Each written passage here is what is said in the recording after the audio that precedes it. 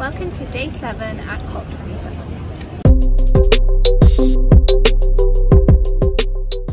It's Saturday, so we've reached the end of the first week at COP. Today's theme is adaptation, and I spoke to Climate Strategies member Richard Klein on his work on adaptation and how he's finding COP this year. Hi, I'm Richard Klein. I'm with the Stockholm Environment Institute and I lead the team on international climate risk and adaptation. I think what's unique about COP27 is that it's taking place at a time of increasing geopolitical tension and social and economic crisis. So heads of state who are here at the beginning of the week are saying all the right things, but we'll need to see in the rest of COP27 whether the negotiated output of this COP actually reflects the urgency.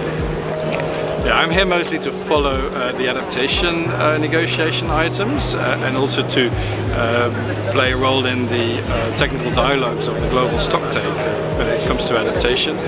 And I've been following adaptation basically from the beginning, and it really wasn't a very important part of negotiations at all, and now it is, primarily because adaptation is needed, it's important, it's urgent, but also because the Paris Agreement includes a global goal on adaptation. And I'm particularly interested in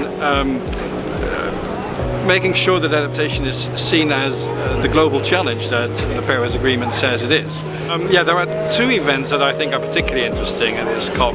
One we just had this morning, which was about adaptation without borders, trying to make the case that one climate risk in one location could have cascading and cross-border effects to very different locations.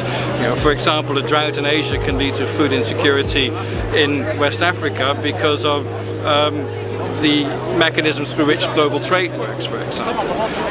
Another event next week is going to be in the Ukraine Pavilion, and I've been invited to talk about how international climate policy can help in the reconstruction of Ukraine once they've won the war.